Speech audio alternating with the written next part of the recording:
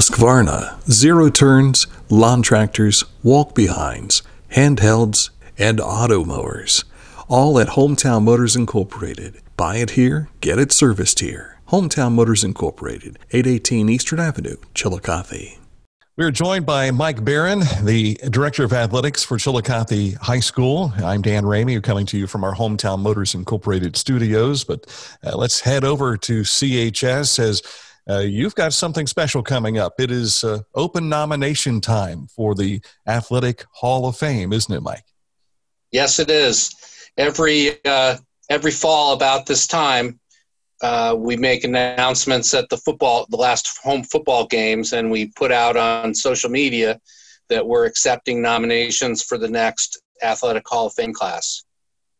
A lot of folks always ask around time that we have the induction ceremonies, well, how do I get someone nominated to be in the Hall of Fame? And that's usually where the questions start to arise.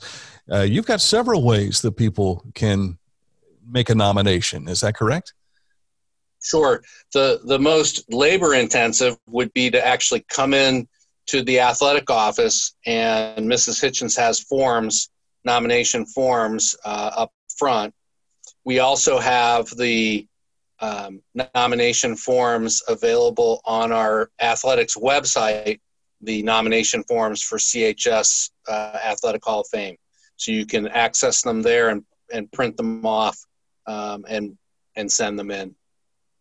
You recently have made a modification to the display that people see when they come to Hatton Memorial Gymnasium, and you've got more people in the Hall of Fame. The classes have been getting bigger every year, so that just far less real estate, really, to put and honor those folks that have been in the Hall of Fame.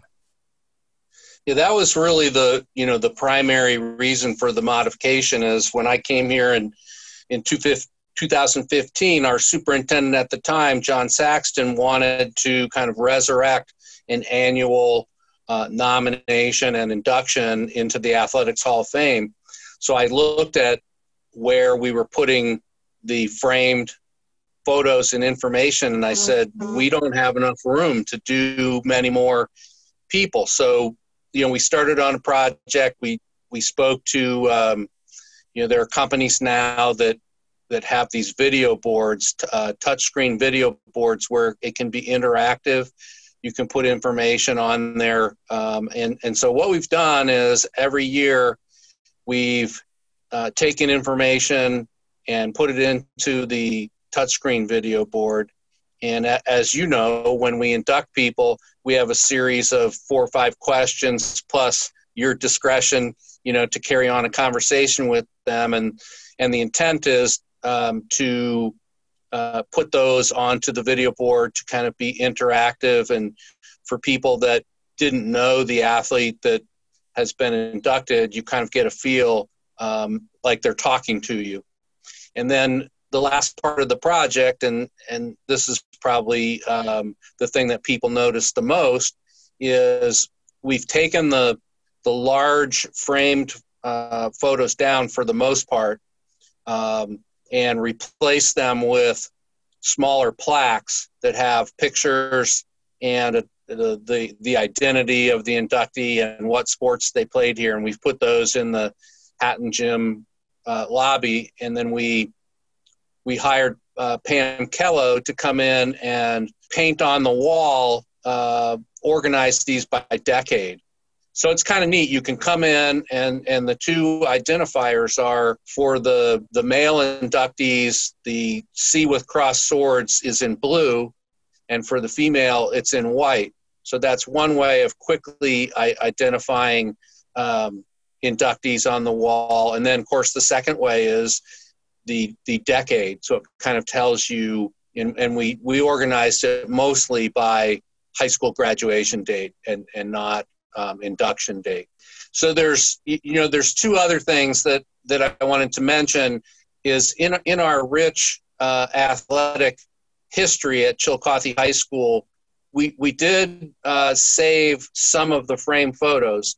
And when you enter the lobby, if you look up on the higher wall, Chillicothe has an Olympic champion in NBA Hall of Fame All-Star, an NFL, and a Major League Baseball. And so we've put them all up high to go along with our 2008 Ohio State champion basketball team.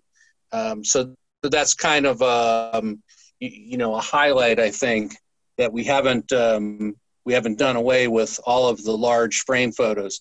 The second thing that I wanted to mention, if there are people out there who have a relative who are in the Hall of Fame, or if there are Hall of Famers out there that had a large framed photo that was up, we are contacting people to give those back to the inductee or to the families now that we have all the all the plaques, smaller plaques up.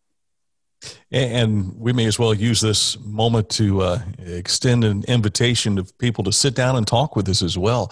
I will tell you that one of the coolest things I've gotten to be involved with, other than seeing many of these people live and play in their high school days, is a chance to sit down and reconnect with them and talk about them with their life after leaving Chillicothe, or those who still reside in the Chillicothe area. It's nice to maintain that connection, because once a Cavalier, always a Cavalier. Right. And as as an outsider, it's nice for me to meet the inductees each year and the people that are already in that come back, because I hear stories, from our alumni, from our teachers and coaches about these men and women, and to me, there's nothing to put with it because I wasn't here. So now when we have these ceremonies and I get to meet them, I feel the same way that you do. To the listeners out there, there are really two aspects to the Hall of Fame. There's the traditional Hall of Fame, which are our coaches and athletes, primarily, who get inducted on their performance. And then we have a kind of a second category, Award of Merit, which is open to, it's primarily community members who just have spent a lot of time and effort supporting Chillicothe athletics. So I think the bylaws only allow one Award of Merit each year, but we've been trying to identify those people and recognize them that have done so much for Chillicothe athletics over the years. Yeah, and it's easier to help the committee if you make those nominations, and if you were a big supporter in the 1960s that maybe we have not learned about, or maybe it's posthumous. Here's an opportunity to remember that individual or that group of people, and especially like teams and things of that sort. There's several teams in the Hall of Fame as well. So keep those things in mind when you're making your nominations for those people to be involved. Your 2021 event is coming up in late January, right? Yes, we try and schedule it on a Saturday in the event that we have people coming from out of town. And we typically do it in connection with one of our home varsity boys basketball games. So I've found, just in talking to the visiting teams, I know one year it was Upper Arlington, they actually really enjoyed coming out of the locker room, the team sitting in their chairs, and their fans, enjoyed watching our athletes be inducted. This year it's scheduled right now. Of course, we don't really know what this winter's going to be athletically, but we've scheduled it for the St. Charles prep home game. I think it's January 30th.